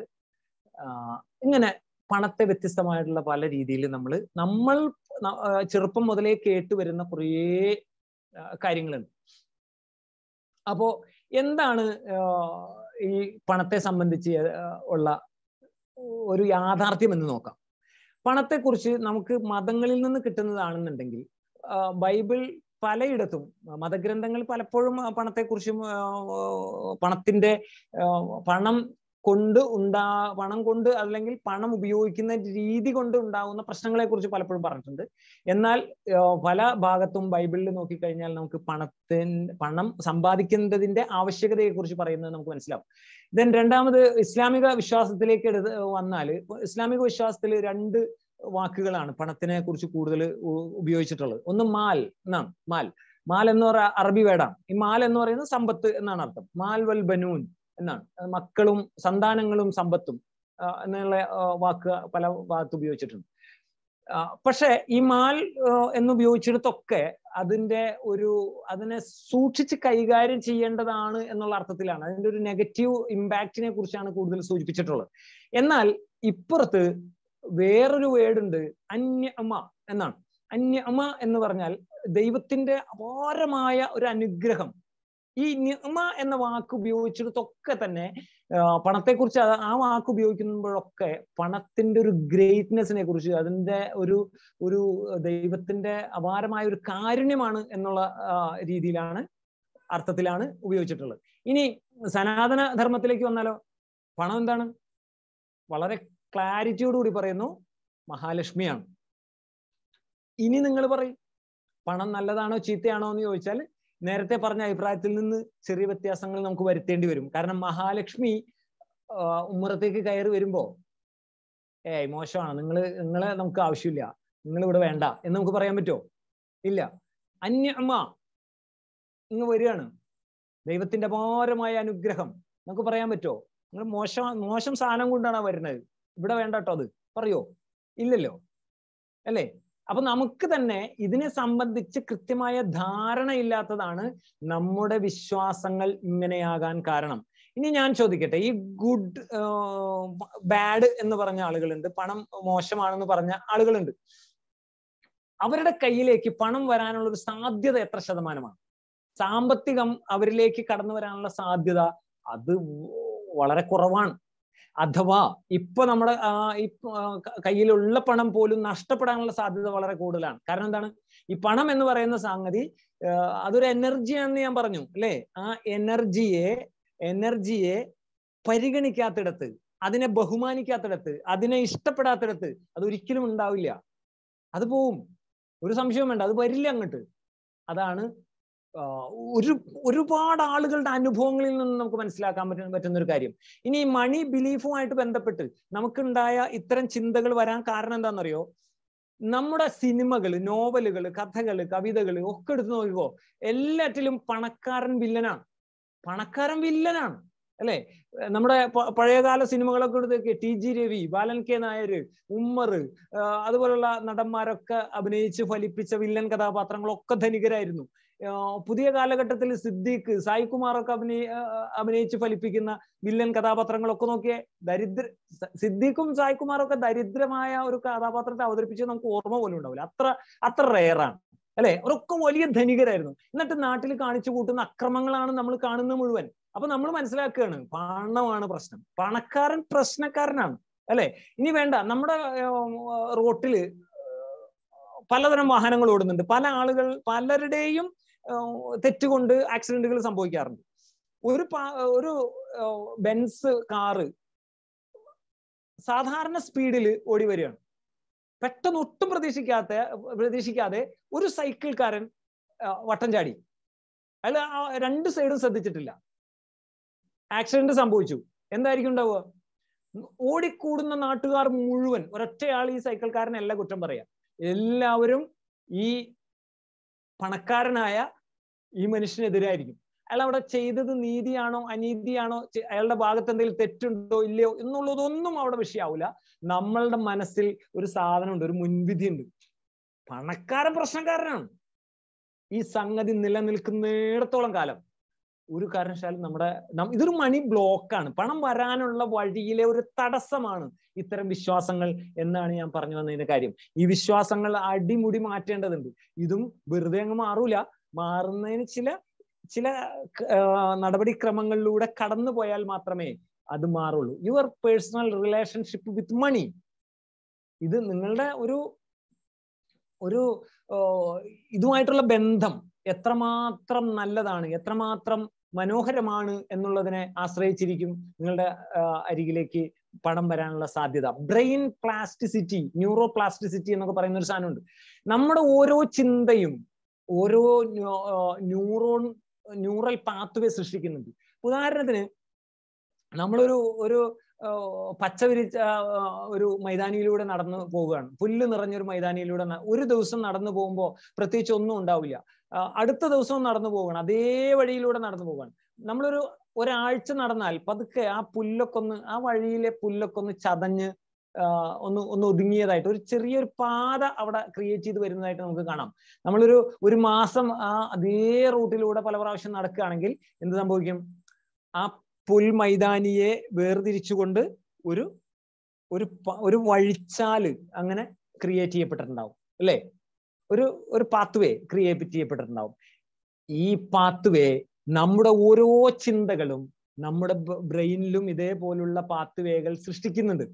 ഓക്കെ, നമ്മൾ നിരന്തരം ചിന്തിക്കുന്നത് ഞാനൊന്നും ജീവിതത്തിൽ രക്ഷപ്പെടാൻ പോണില്ല, ഞാനൊക്കെ ഇങ്ങനെ ദാരിദ്ര്യത്തിൽ കിടന്നും ജീവിതം അവസാനിക്കുള്ളൂ. ഇങ്ങനെയാണ് ഒരാൾ ചിന്തിക്കുന്നതെങ്കിൽ ഈ ന്യൂറൽ പാത്വേ പോകുന്നത് കൃത്യമായിട്ട് എവിടേക്കായിരിക്കും? ദാരിദ്ര്യത്തെ ലക്ഷ്യം വെച്ചിട്ടായിരിക്കും ഈ പാത്വേ ക്രിയേറ്റ് ചെയ്യുന്നത്. സ്വാഭാവികമായിട്ടും അതിലൂടെ നടന്ന് നമ്മൾ കൃത്യമായിട്ട് അവിടെ എത്തും.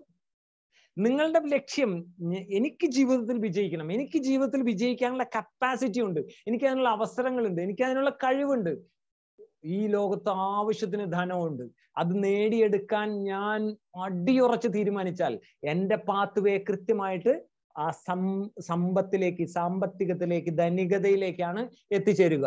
നമ്മുടെ ന്യൂറോ പ്ലാസ്റ്റിസിറ്റി എങ്ങോട്ട് വളരണം, എങ്ങോട്ട് നീളണം എന്ന് തീരുമാനിക്കേണ്ടത് നമ്മളാണ് എന്നതാണ് പറഞ്ഞു വന്നതിന്റെ കാര്യം. ഇതെന്താണ്? The ability of brain to rewire or restructure in response to experiences. നമ്മുടെ അനുഭവങ്ങളിൽ നിന്ന്, നമ്മളുടെ ജീവിത പരിസരത്തിൽ നിന്ന്, പരിസരത്തിനെ ബേസ് ചെയ്തുകൊണ്ട് അല്ലെങ്കിൽ ആ പരിസരത്തിനോടുള്ള ഒരു പ്രതികരണം, നമ്മുടെ ചിന്തകളോടുള്ള ഒരു പ്രതികരണം എന്ന നിലയിൽ നമ്മുടെ ബ്രെയിൻ റീവയർ ചെയ്യണം.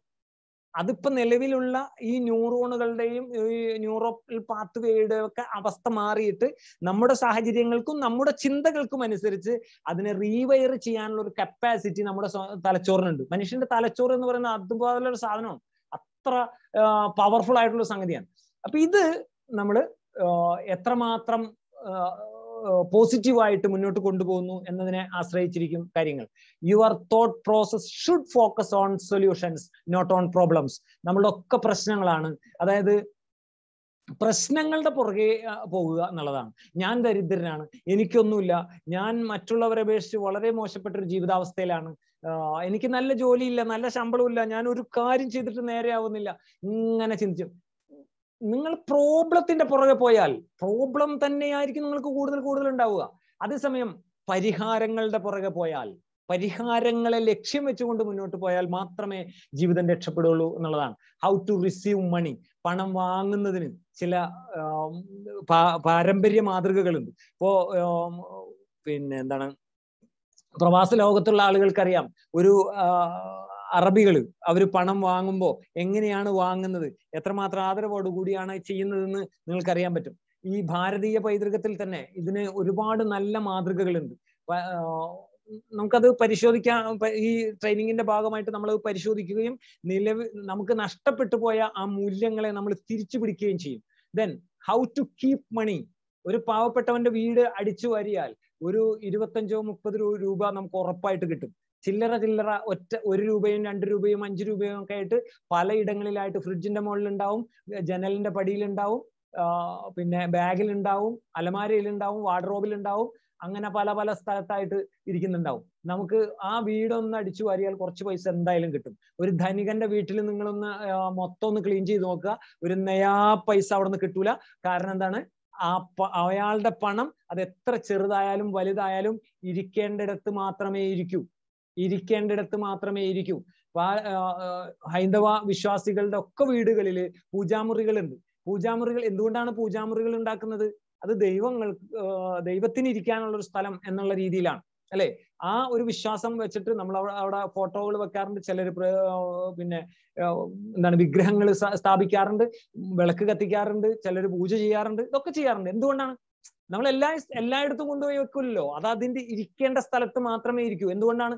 അതിനോടുള്ള ബഹുമാനവും അതിനോടുള്ള ആദരവും ഭക്തിയും ഉള്ളത് കൊണ്ടാണ്. പക്ഷെ നമ്മുടെ ജീവിതത്തിന് ഏറ്റവും അത്യാവശ്യമായിട്ടുള്ള പണം നമ്മൾ വേണ്ട മാതിരിയാണോ വെക്കുന്നത്? ഒന്ന് ചിന്തിച്ചു നോക്കിയാൽ മനസ്സിലാവും. മാർവാടികൾ എന്നൊരു വിഭാഗത്തെ കുറിച്ച് നിങ്ങൾക്കറിയാം. ഇന്ത്യയിൽ വളരെ ധനികരായിട്ടുള്ള ആളുകളാണ്. മാർവാടികളിൽ ദരിദ്രരില്ല എന്ന് തന്നെ പറയാം. അത്രമാത്രം ധനം ഉള്ള ആളുകളാണ്. ഈ ലോകത്തെ അല്ലെങ്കിൽ വേണ്ട ഇന്ത്യയിലെ പ്രധാനപ്പെട്ട നമ്മൾ അറിയുന്ന ബ്രാൻഡുകളൊക്കെ മാർവാടികളുടേതാണ്. മാർവാടികൾ അങ്ങനെ ഒരു വിഭാഗമാണ്. പക്ഷെ അവർ പണം സൂക്ഷിക്കുന്ന രീതി നമ്മളൊന്ന് ശ്രദ്ധിച്ചു നോക്കിയാൽ മതി. അവരുടെ വീട്ടിൽ പോയി ഈ നേരത്തെ പറഞ്ഞതുപോലെ എത്ര തന്നെ 10 പ്രാവശ്യം അടിച്ചു വാരിയാലും ഒരു നയാ പൈസ കിട്ടൂല. കാരണം അതിരിക്കേണ്ടിടത്ത് മാത്രമേ ഇരിക്കൂ. അവിടെ നിന്ന് എടുക്കേണ്ട സമയത്ത് മാത്രമേ എടുക്കൂ.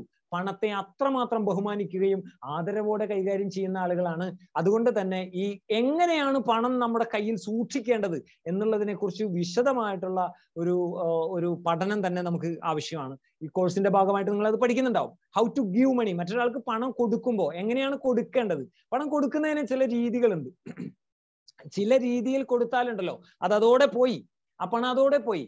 ചിലർ കൊടുക്കുന്ന രീതികളുണ്ട്, അത് 100 കണക്കിന് ഇരട്ടിയായിട്ട് അയാളിലേക്ക് തന്നെ തിരിച്ചു വരുന്ന രീതികളുണ്ട്. ഇതൊക്കെ ചില ആചാരങ്ങൾ ആണ്. വളരെ കാലങ്ങൾക്ക് മുമ്പേ മുതുമുത്തശ്ശന്മാരൊക്കെ സ്വീകരിച്ചിരുന്ന ചില രീതികളാണ്. ഈ രീതികളൊക്കെ നമുക്ക് തിരിച്ചു പിടിക്കേണ്ടതുണ്ട്. നമ്മളിൽ നിന്ന് നഷ്ടപ്പെട്ടു പോയ അല്ലെങ്കിൽ നമ്മൾ അത്ര വകവയ്ക്കാതെ കളഞ്ഞ ചില കാര്യങ്ങളാണ്. അതിനെയൊക്കെ തിരിച്ചു പിടിക്കേണ്ടതുണ്ട്. ഈ കോഴ്സിന്റെ ഭാഗമായിട്ട് എങ്ങനെയാണ് ഒരാൾക്ക് പണം കൊടുക്കേണ്ടത്, എങ്ങനെയാണ് ഒരാളിൽ നിന്ന് പണം സ്വീകരിക്കേണ്ടത്, കിട്ടിയ പണം എങ്ങനെയാണ് സൂക്ഷിക്കേണ്ടത് എന്നൊക്കെ നമ്മൾ പഠിക്കുന്നുണ്ടാവും. Stay away from negative people. They have A problem for every solution.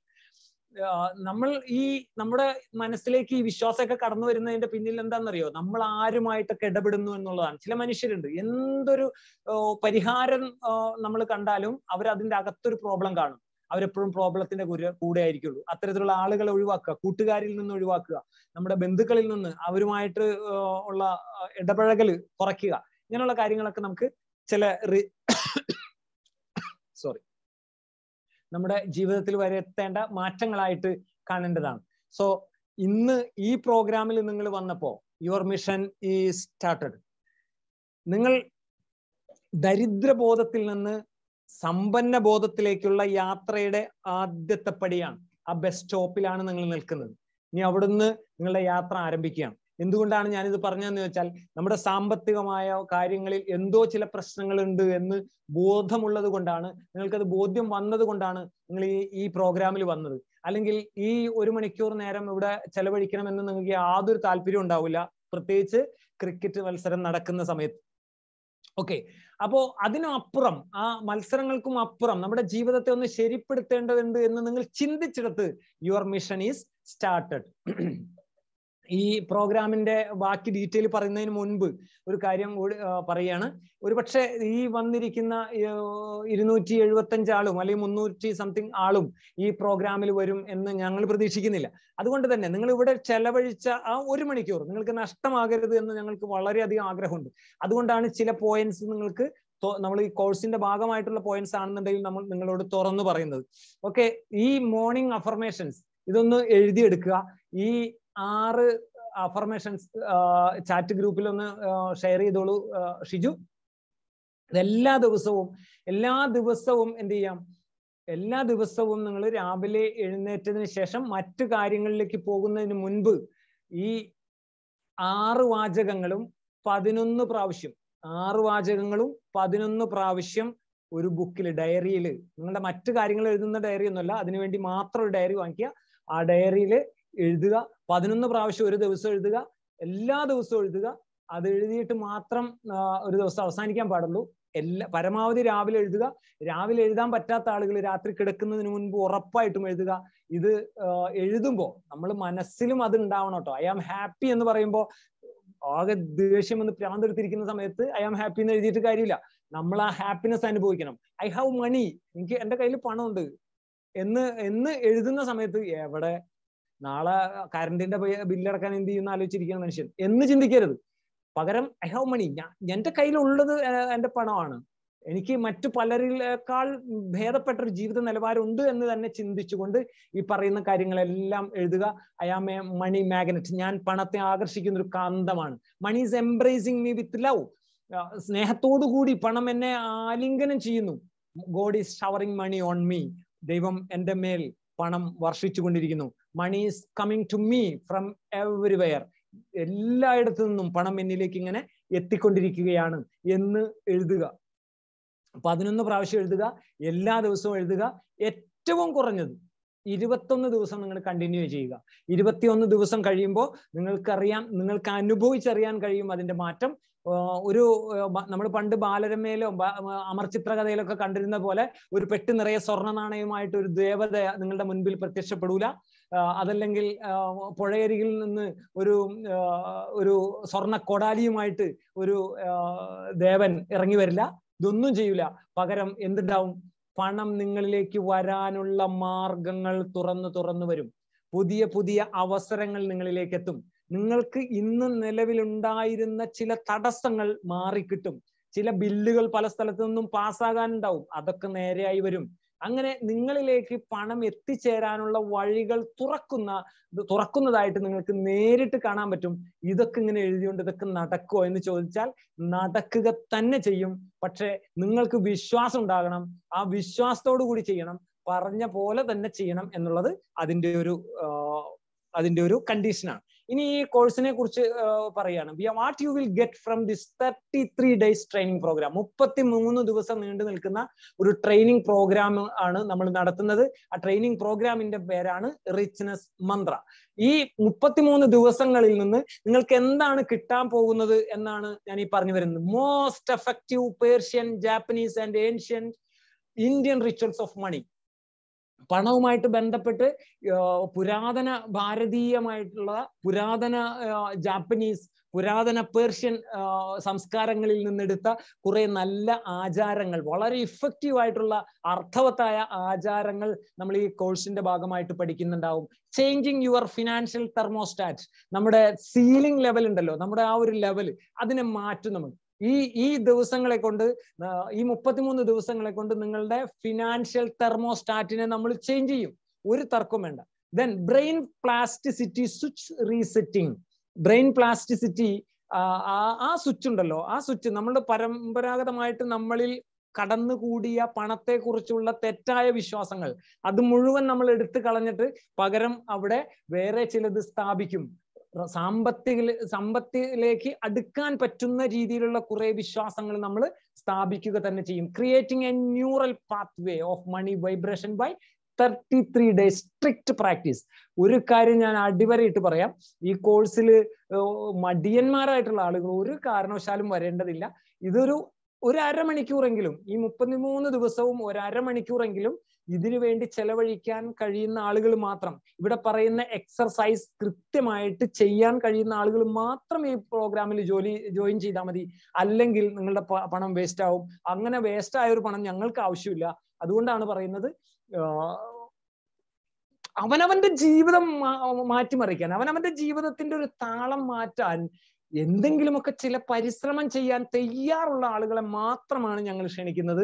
Building A rich life style which will open the money flow. പണ ഒഴുകുന്ന നിങ്ങൾ ആ ഒരു പൈപ്പ് ലൈൻ ഇല്ലേ, അതിലെ ബ്ലോക്കുകൾ നമ്മൾ മാറ്റും. ആ ബ്ലോക്കുകൾ മാറ്റാനുള്ള കുറെ അധികം ടൂൾസ് നമ്മുടെ കയ്യിലുണ്ട്. ആ ടൂൾസ് ഉപയോഗിച്ച് നമ്മൾ ഇതെല്ലാം മാറ്റും. Removing money blocks from your life. Many effective law of attraction methods and abundance meditation. ഈ മെഡിറ്റേഷന്റെ പവർ എന്താണെന്ന് ഞാൻ നിങ്ങൾക്ക് പറഞ്ഞു തരേണ്ടതില്ല. നിങ്ങളിൽ പലരും മെഡിറ്റേഷൻ ചെയ്യുന്നവരാണ്, മെഡിറ്റേഷനെ കുറിച്ച് പഠിച്ചിട്ടുള്ള ആളുകളാണ്. കൃത്യമായിട്ട് സമ്പൽ സമൃദ്ധി ഉണ്ടാക്കാൻ പറ്റുന്ന രീതിയിലുള്ള മെഡിറ്റേഷൻ കൃത്യമായി ഡിസൈൻ ചെയ്ത് വെച്ചിട്ടുണ്ട്. ആ ഡിസൈൻ ചെയ്ത മെഡിറ്റേഷൻ നമ്മൾ എല്ലാ ദിവസവും ചെയ്യും. അതുകൊണ്ടാണ് നിങ്ങൾ അരമണിക്കൂർ ചെലവഴിക്കണം എന്ന് പറയുന്നത്. ആ മെഡിറ്റേഷൻ എല്ലാ ദിവസവും ചെയ്യേണ്ട മെഡിറ്റേഷൻ ആണ്. 33 ദിവസം കൊണ്ട് നിങ്ങളുടെ തലവര മാറാൻ അത് മാത്രം മതി. Practical money making ideas and guidance. ഇനി ഇത് മാത്രം മതിയോ? ഇത് മാത്രം മതിയോ? അല്ല.